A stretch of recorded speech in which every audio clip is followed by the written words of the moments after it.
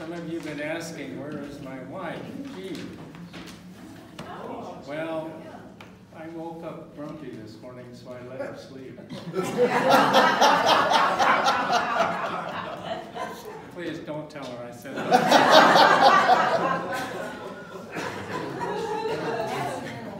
We hold book on you now. Yeah. No, she is at an art show yesterday and today, so in Oregon City Senior Center. So she's tied up. And 2 weeks from today, she'll be at another art show down in Portland. Yeah. Well, again, appreciate you people coming and showing up, and hopefully you're learning a few things about the Holy Spirit. All right, well, let's begin with prayer. Holy Spirit, our comforter, our living hope, fill our hearts with your truth. Teach us how to walk more faithfully, and empower us to speak your name boldly. Make us worthy of your vessels, vessels of your grace. So we praise and thank you for always being with us. And so we ask that you will guide our thoughts as we learn more about you this morning. In the name of Jesus, amen. All right. Well, last week, just let me recap briefly where we kind of left off. Remember we talked about parakletos, that Greek word, and it's often translated in different ways: counselor, comforter, helper, one who gives aid, advocate. But kind of a literal translation is one who comes alongside. And a part of that is also the dunamis, power. Holy Spirit is connected with the power. Power giving us boldness, empowering us to be faithful, etc., etc. So those are where we left off last week. Let me talk a little bit more about what it means to be a counselor, how that we understand that. Remember I said it was not just kind of like being a therapeutic counselor, one who listens to you and tries to comfort you, although the Holy Spirit is that to a certain extent. But more so is the Holy Spirit is the one who has that power to make us strong, to be brave, to put courage into us, to embolden us, to be faithful, and to have that power to make changes in our life for the good as we fight those struggles and battles of life. So again, the counselor, as Jesus said, is the one who would be coming to us because he was leaving, and the one who would be present with us. And as I said last week, Jesus, in his earthly life, he could be only at one place, one time, with one group of people. But in the presence of the Holy Spirit, he could be with us everywhere, all the time, with everyone. And so that is how he is still with us, in the presence of the Holy Spirit. So yes, he is that one of our source of comfort in time of sorrow or loss, but also the one who comes to give us that empowerment and boldness to be faithful as we live out our faith as God's people. So, did you have any questions about that, or comments? Or maybe times you felt that the Holy Spirit has been, in that sense, counselor for you? I'm more aware of it since we started talking about this stuff. Okay.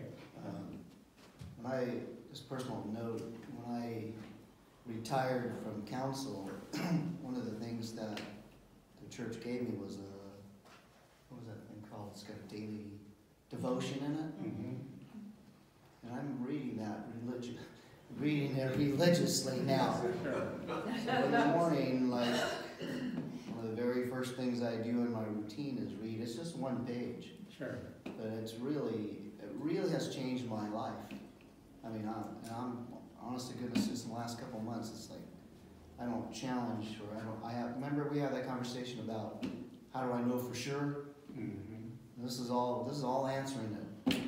Every day it answers. Yeah, So I don't even think about, there's no question in my mind, okay.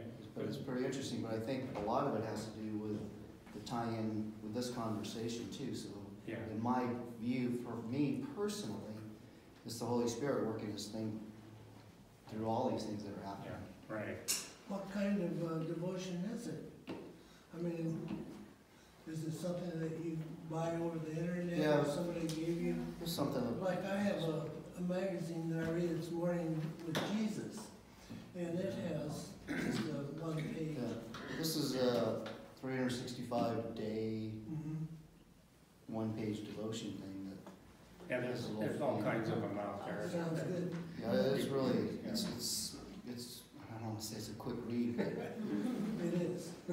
Well, yeah, at the office too, there's just a little devotional that you can pick up. It's one day, one page reading, and, yeah, written by different people from all over the world, so it's nice to see how you connect with the community of God's people, wherever. so I have Yeah. another personal note. I was fishing this weekend, or for the last week, and I got home last night at midnight from the airport. My flight was delayed, blah, blah, blah, blah, blah.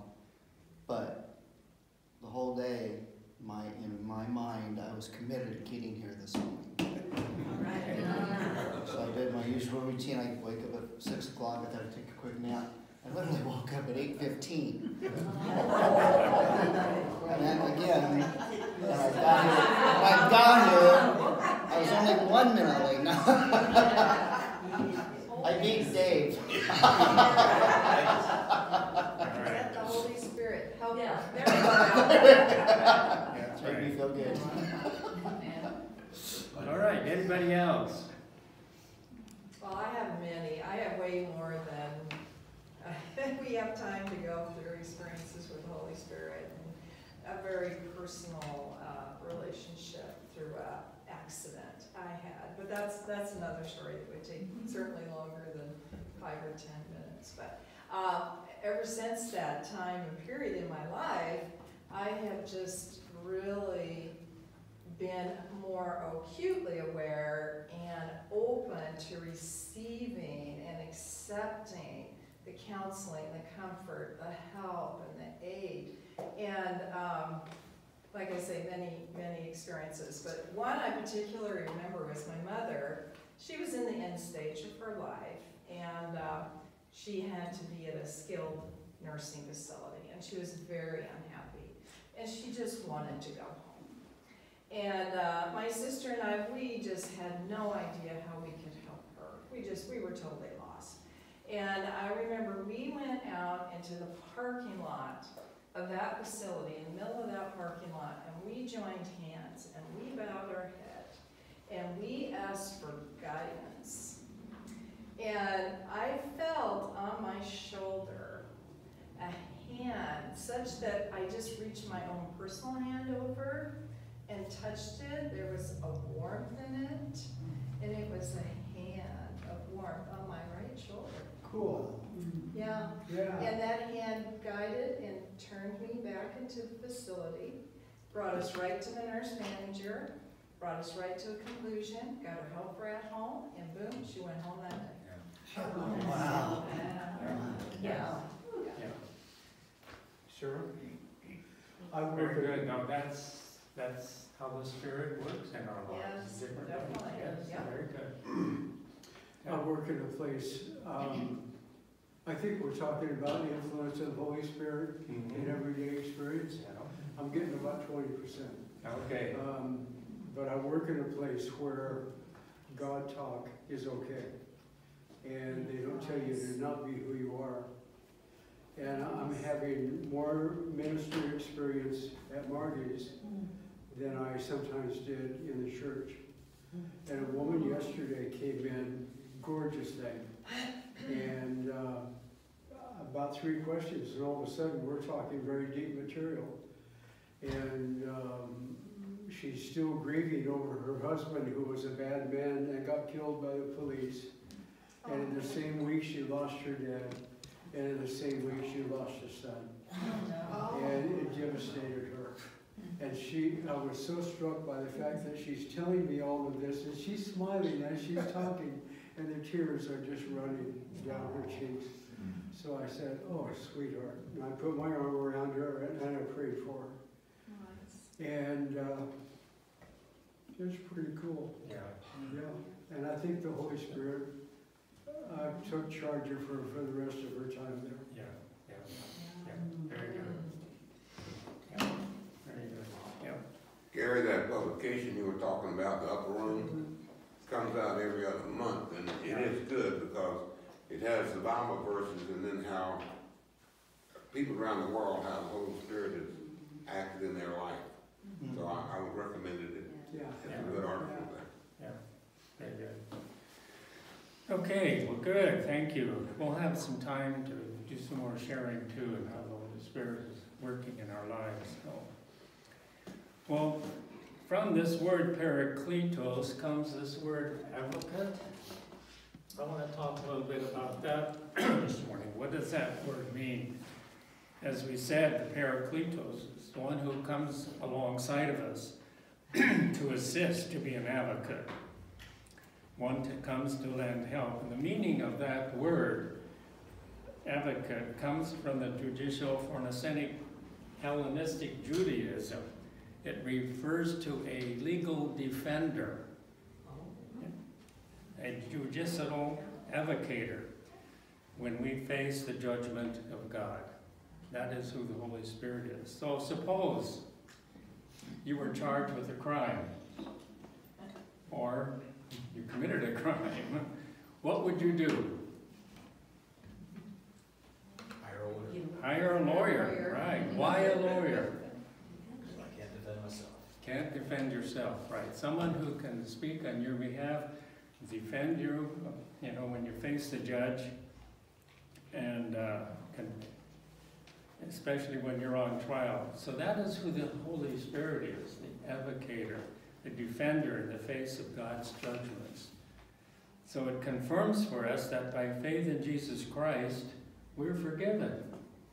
We're not guilty. The Holy Spirit, in a sense, acts on our behalf and says we are free from the punishment of our sin. Isn't that a comfort, though? To know we have someone that can bring our case before the Lord and help us. So in a sense, the advocate is the one that says, no, she is not going to hell, going to heaven. Deserves the crown of life. So we have that advocate also that is working for us. All right, another title that John gives to the Holy Spirit is the Spirit of Truth. Spirit of Truth.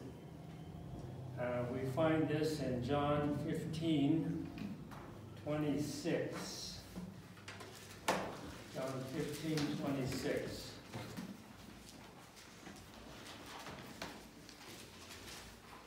Where Jesus says, when the Counselor comes, whom I will send to you from the Father, the Spirit of truth, who goes out from the Father, he will testify about me. Then also in 16, verse 12 and 13, where he also mentions it. Let's see, 16:12. Jesus says in verse 12, 16:12, I'll have much more to say to you, more than you can now bear. But when he, the Spirit of truth, comes, he will guide you into all truth. So again, it's another kind of a favorite title that John uses in talking about the Holy Spirit, the Spirit of truth. So what is the role of the Spirit of truth? His role is to teach, to guide, to reveal truth about Christ Jesus. The Holy Spirit, you might say, is the unfolder of truth for us. Jesus said, I have many things to say to you. However, when the Spirit of truth comes, he will guide you into all truth. As life for the believer unfolds, so that the Spirit then will begin to more and more unfold those truths, open our understanding and help us to remember that what Jesus had said and what he had done. Remember, Jesus said, I am the way, the truth, and the life. What is truth, do you think? What's the definition of truth here? How would you define truth?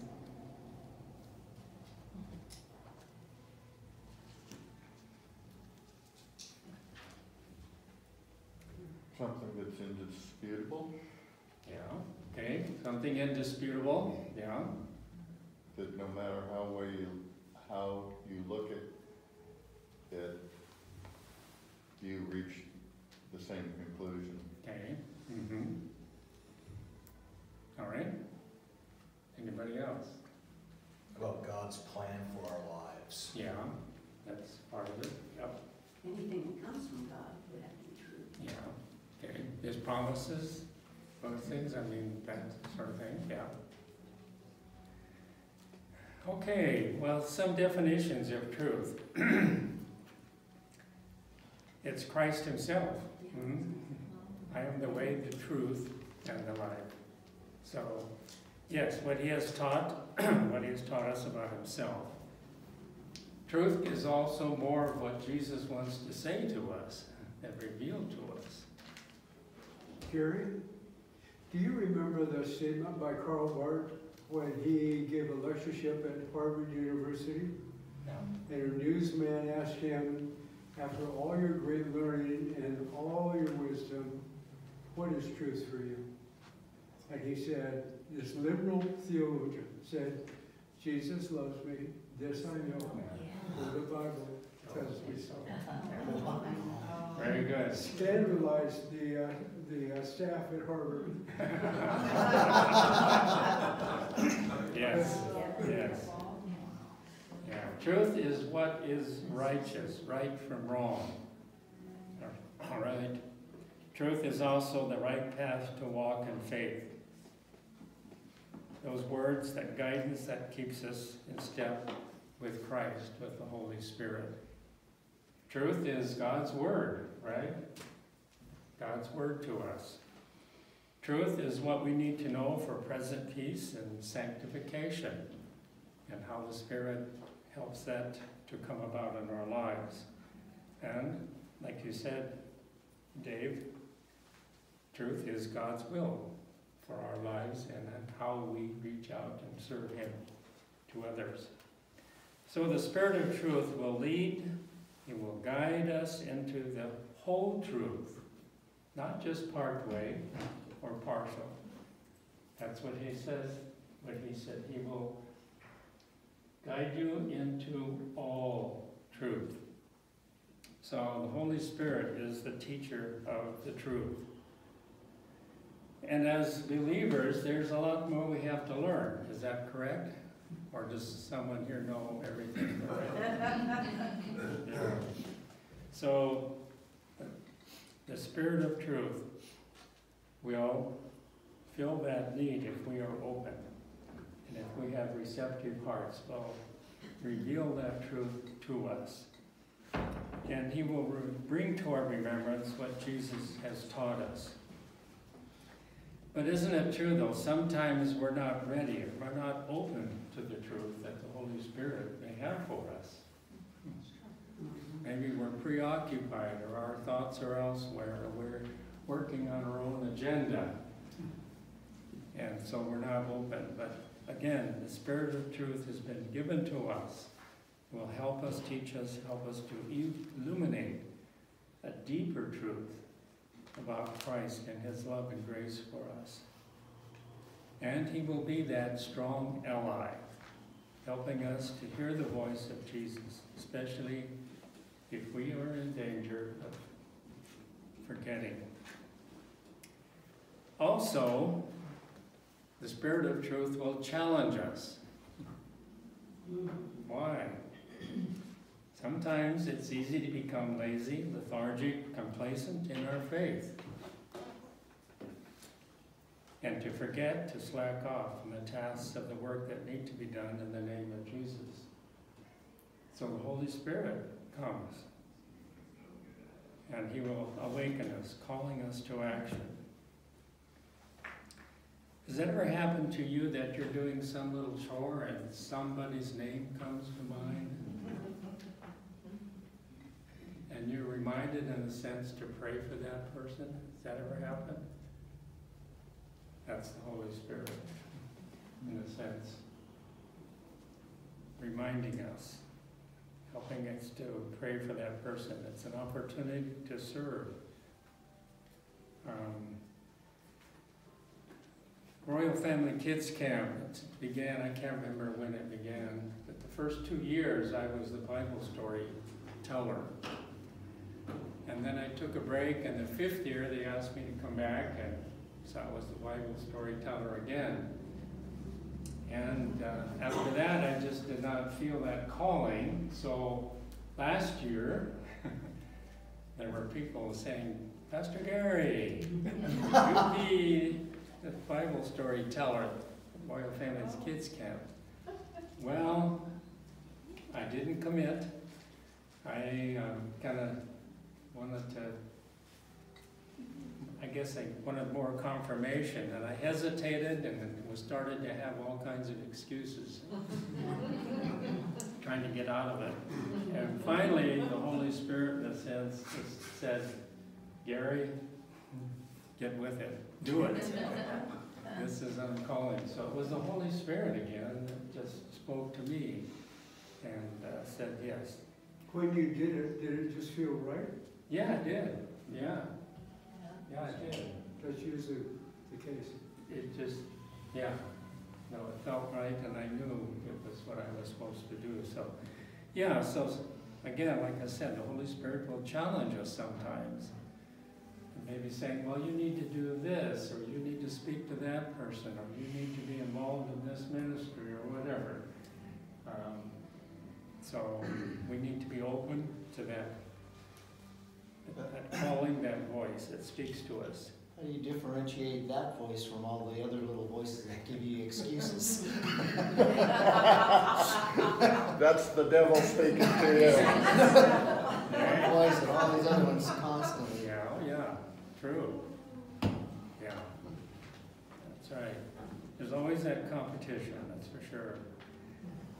A third thing is the Spirit of truth will bring guidance to us in terms of the future, kind of looking forward.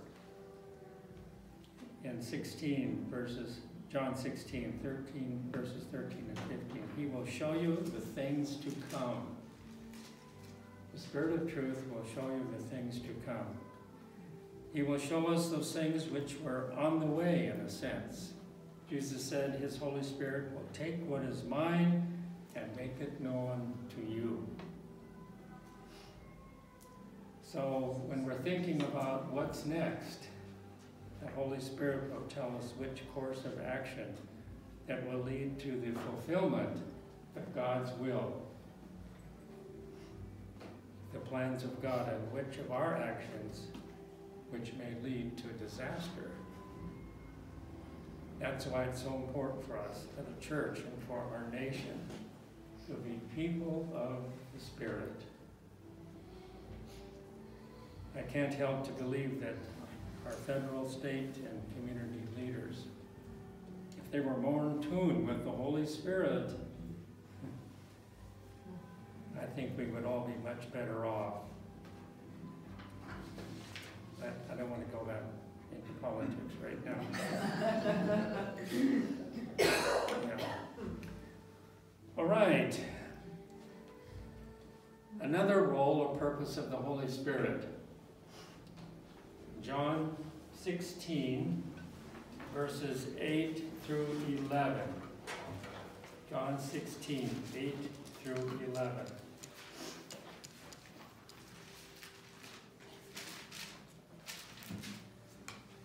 When He comes, the Holy Spirit, He will convict the world of guilt in regard to sin and righteousness and judgment. in regard to sin, because man do not believe in me, in regard to righteousness, because I am going to the Father. Very important. 3 roles, actually, of the Holy Spirit in that sense. The Holy Spirit has a witnessing aspect to it, a convincing aspect, and a convicting aspect in his work to do. First of all, Jesus said, he will testify about me. The Holy Spirit will testify about me. In other words, the Holy Spirit will give witness about Jesus in this way. Witness to the sufficiency of Jesus Christ's atonement for us. The truth about our need for atonement.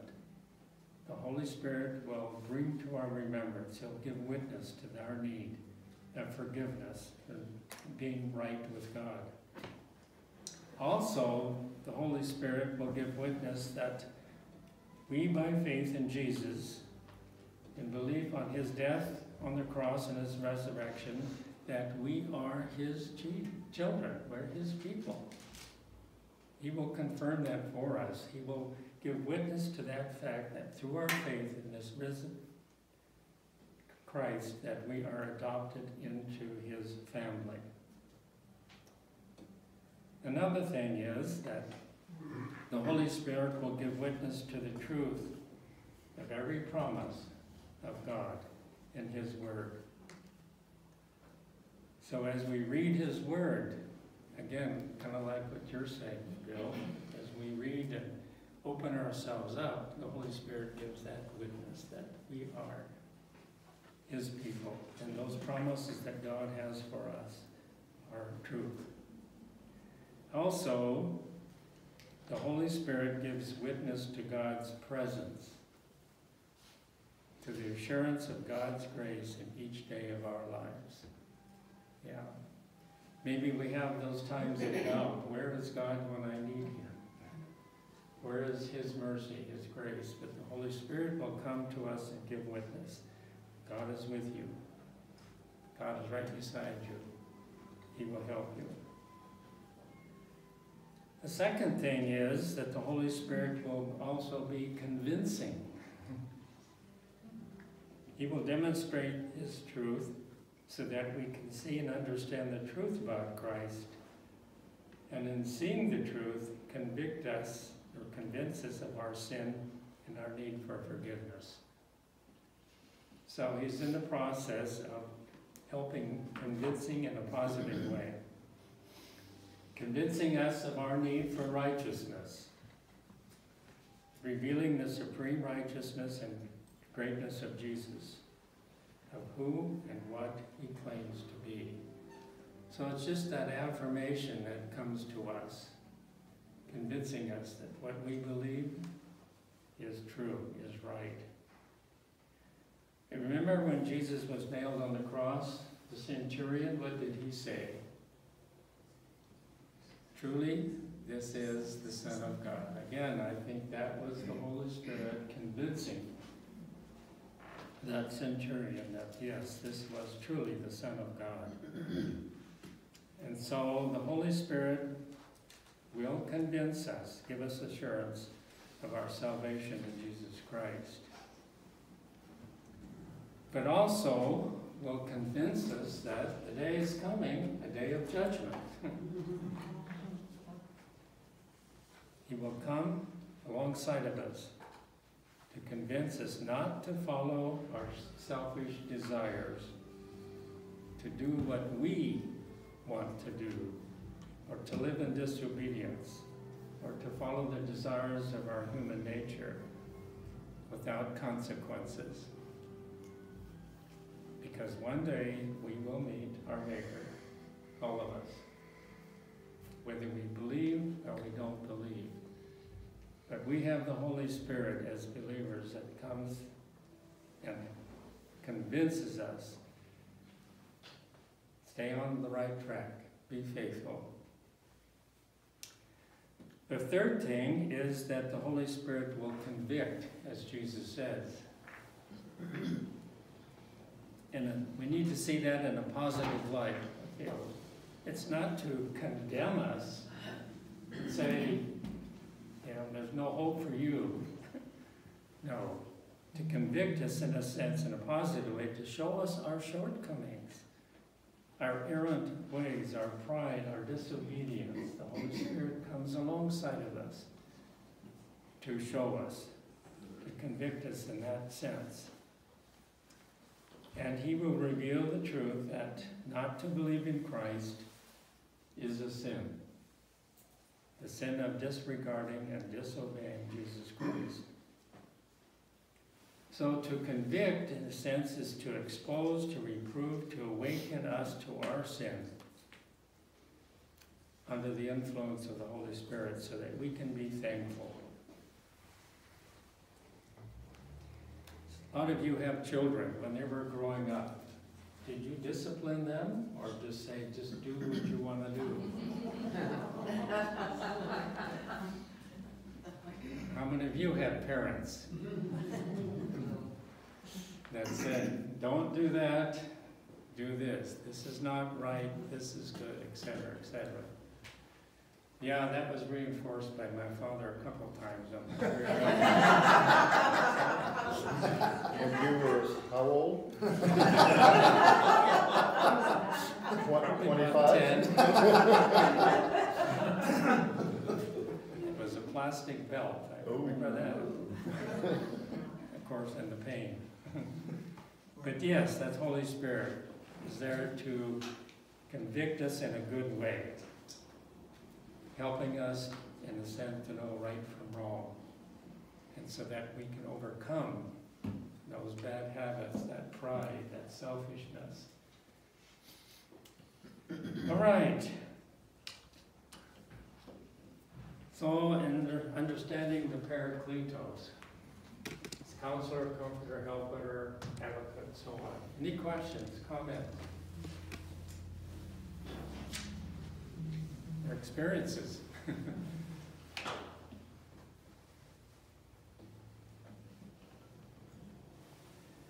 Okay.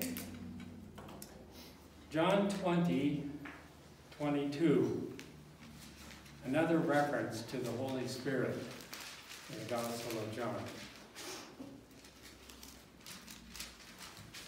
Jesus, it's a story about where Jesus, after his resurrection, appears to his disciples. All of a sudden they were waiting in the room, and all of a sudden Jesus appears, right? And he said, peace be with you. I think they were a little taken back at first, but in a sense overjoyed, and they were relieved. And then what does it say? He breathed on them, and Jesus said, receive the Holy Spirit. So how do we understand this passage? The Father sent Jesus into the world with a mission, and now Jesus was sending his disciples on a mission. Matthew, end of Matthew, chapter 28. Go, baptize, teach. That was their mission, to come. To fulfill the work Jesus wanted them to do, they would need the guidance of the Holy Spirit. So he breathed on them and said to them, receive the Holy Spirit. So was this the first outpouring of the Holy Spirit? And Pentecost was the second outpouring? No, this was not the first outpouring of the Holy Spirit. The Holy Spirit was not given to the disciples at this time. It was a prelude to the outpouring of the Spirit, which they would later receive in Acts, as we read that story. They were to wait in Jerusalem, where they would be baptized in time with the Holy Spirit. So I think here Jesus is simply preparing them for the work that he intended them to do. Saying in a sense that yes, the Holy Spirit will be coming in its fulfillment on you. Why did he breathe on them? Why do you think he breathed on them? What does that refer to? Remember in the Old Testament, the word for breath or wind? Ruach. Ruach Elohim. Where there was new life, new power given, a new spiritual life. So breath in a sense becomes a visual aid to the demonstration that they would receive the Holy Spirit, that outpouring. And this was a symbolic act to show that the Holy Spirit would come from him upon them. Okay, any questions about that?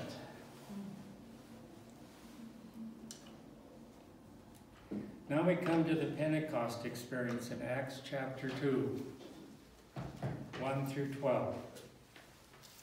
Pente means 50.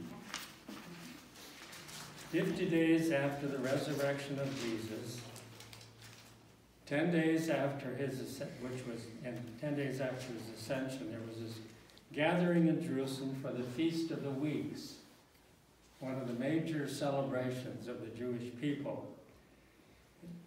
And it was an annual celebration, a festival of giving thanks to God for the harvest of their crops. So you know the story. There was a violent wind as the disciples were gathered there, a wind from heaven, appearance of tongues, fire on their heads. They were filled with the Holy Spirit, and they spoke in different languages. So what was the outcome of this filling, of this empowerment of the Holy Spirit? Now the disciples, they found new courage, ready to face the world undaunted. Remember, after the resurrection, they were still living in fear, uncertainty, had some doubts. But now, as the Holy Spirit came to them, they were ready, unafraid to proclaim the good news of the crucified and risen Jesus. And they gained a newfound message. Repent, believe, be baptized. And Peter went out, and remember, he preached, and there were thousands that heard that word and had a turn of heart and believed. Also at that Pentecost experience, they received new insight into Scripture, realizing more fully even that Jesus is the Messiah who had come, and understanding then the meaning of his resurrection, his death and resurrection. And so those meanings and significance of those words that he spoke before now, all of a sudden took on a new reality, a new meaning for them. And the scriptures then that he spoke became much more clear to them. Also, they received power to communicate their message and to speak most boldly the message of the gospel.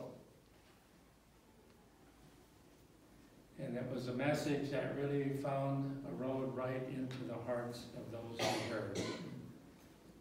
Remember what John the Baptist said of Jesus at his baptism? The man on whom you see the Spirit come down and remain is he who will baptize with the Holy Spirit. So here we see the fulfillment of the Holy Spirit that happened and been given to all who believe. All right, that's just summary of what happened in terms of the working and role of the Holy Spirit at Pentecost. Now, what we could do is we could go into the book of Acts, we could do the writings of Paul and take deeper look again, what the working and understanding of the Holy Spirit. But I think you could do that on your own. There's books, and you can go on the internet, and you can look up the role of the Holy Spirit in Acts, or the role of the Holy Spirit in the Pauline writings. So, yeah. Okay. Any questions so far? Comments? About the work of the Holy Spirit.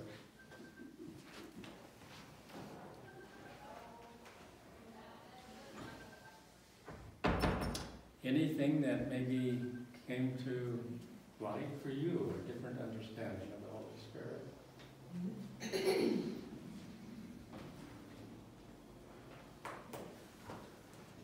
All right. What I'd like to do is to summarize what we have learned so far in terms of the Holy Spirit in the New Testament. And I'll list some references and other parts of Scripture too about the Holy Spirit.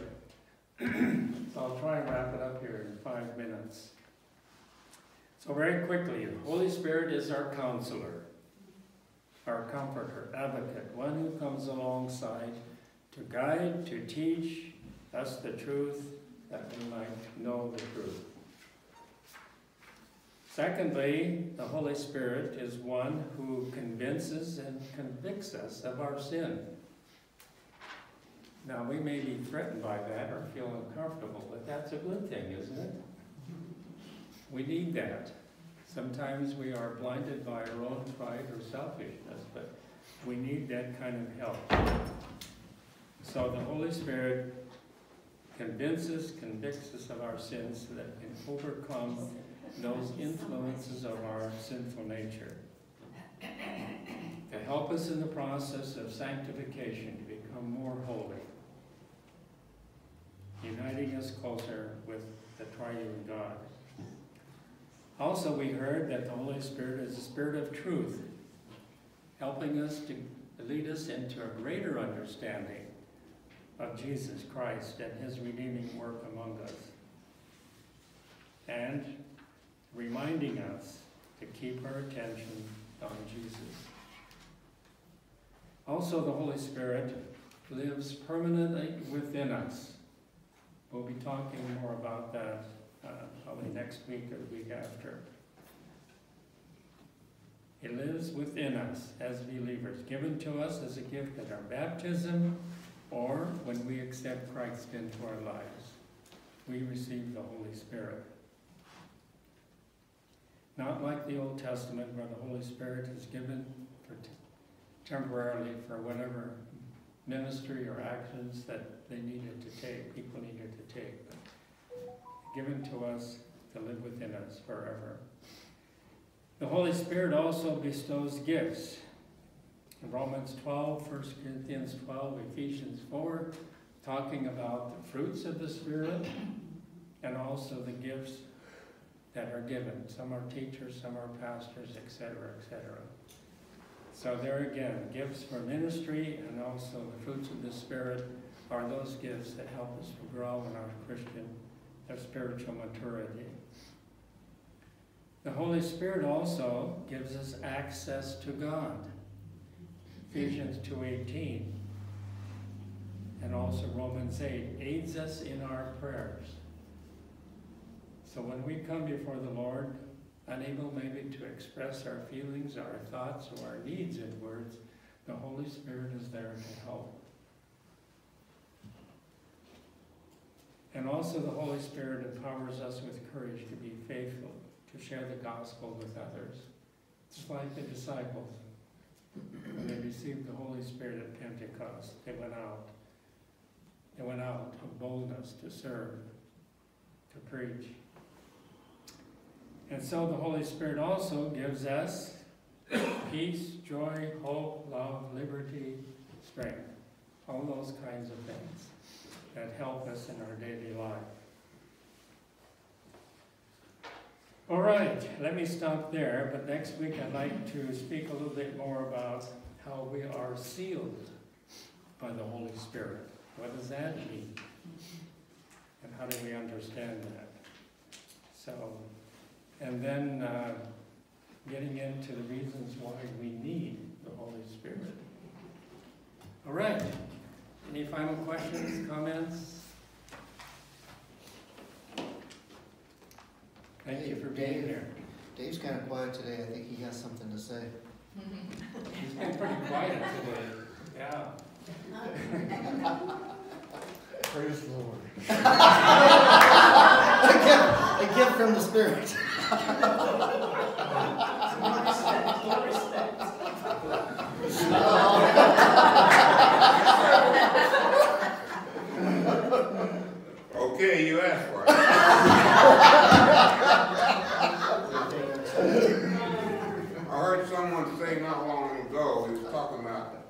being tested and how we feel, wonder where God is in our testing, we hear nothing. And this person said, you may remember when you were in school, those of you who went to school, during the test, the instructors used the silent, right? Just a thought. All right. We love you, Dave. Yeah, I can tell. Blessings on your week. Well, we'll have to- Stay tuned.